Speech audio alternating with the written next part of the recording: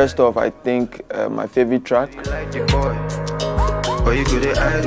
message in the song is so strong and like important, and like it came so easily, so it just seemed like I was working in the spirit in that moment and stuff, and everything just came out really good. I don't know you, but I feel die for your matter, die for your matter. I don't know. Yo, my name is Emeka Kumefule, but they call me BlaqBonez. I'm from Imo State, you know, and I rap. I'm like the hottest rap thing right now. The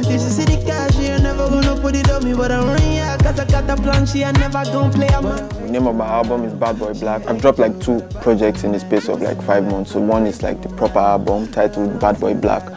The other one is a re-up of that album titled Bad Boy Blaq Re-up. Profit is a calculated risk, but the fans really got me. Everything I do dope, Justin got it. Lost it, then I came back, Justin got it. So I'm signed to 100 Crowns, a subsidiary of Chocolate City. For the 5 tracks, 5 of my favorite tracks, I'm going to combine my Bad Boy Blaq, the original album, and the Bad Boy Blaq re-up, and tell you like my favorite tracks.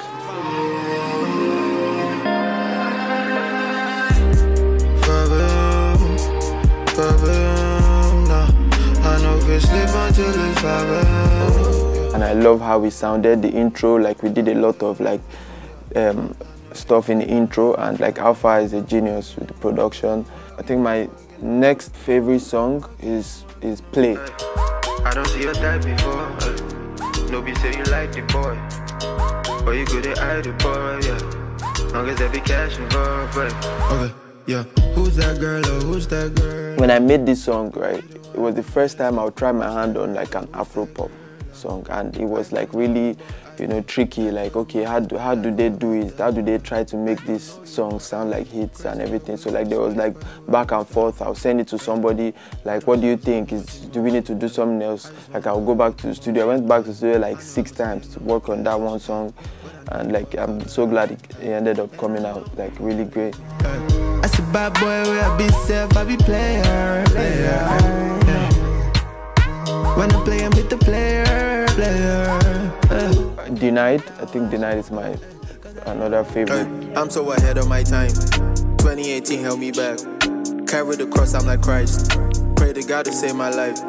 I was already done with the project as at that time, but I just knew that I needed one particular song to tie everything together, like the whole vibe. And I just started writing Denied, and everything just came so like smoothly, and the lines are like, you know, like those kind of, you know, caption lines that people will like post in their stories and post everywhere. Like there's this line, I can hear you over the sound of my greatness. Like all those kind of like really cool lines were just coming through. Like I think I was really inspired that time and stuff. So I'm a good guy, and that leads to my 4th favorite song, Good Boy.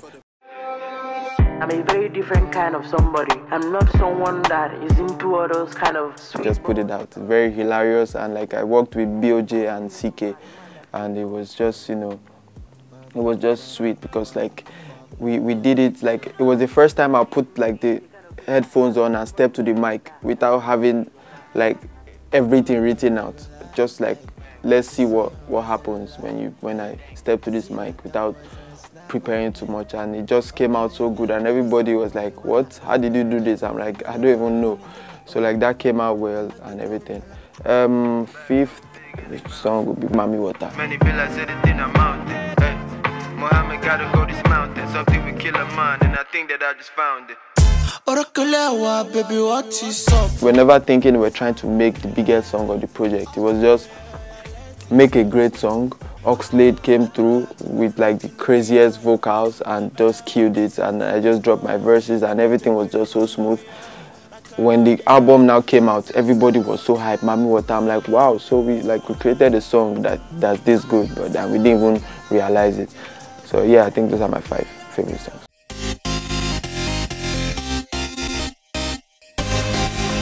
I know they play this Jack, it's a dog boy. Pocket looking like tools when she shaking a bum. I don't know which one is big in my pocket or condom. My D looking so big in them jeans like goddamn. I think my favorite stage performance has to be Unilag, because I didn't expect anything. I'm a student of OAU.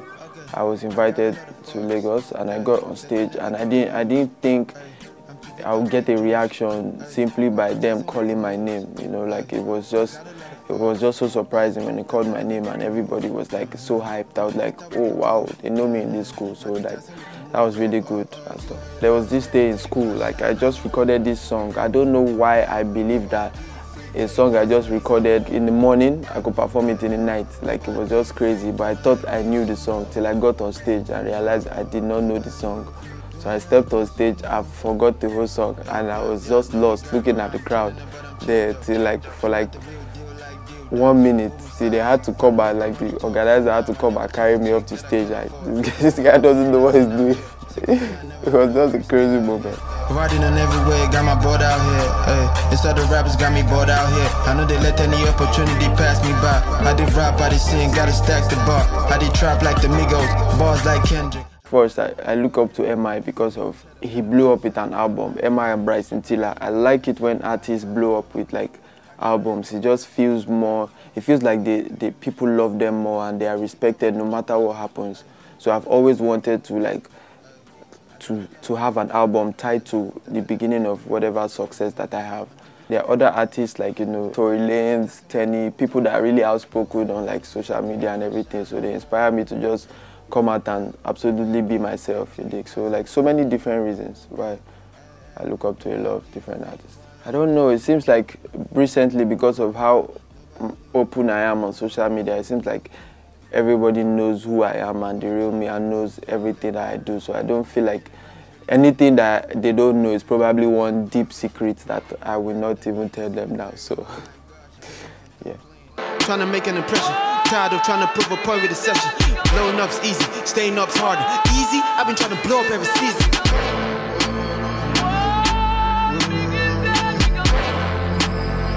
Yeah, I'm always working. I'm already working on the next thing that I want to put out. Like I feel like in my career there's hardly a time when I don't have a project that is 70% ready. I just always have them and I'm waiting for like something. So I always just work on them no matter what. So even though I just put out something like a week ago, I'm still working on new stuff. So it's the Bad Boy Blaq and my album is out. It's called Bad Boy Blaq Re-Up.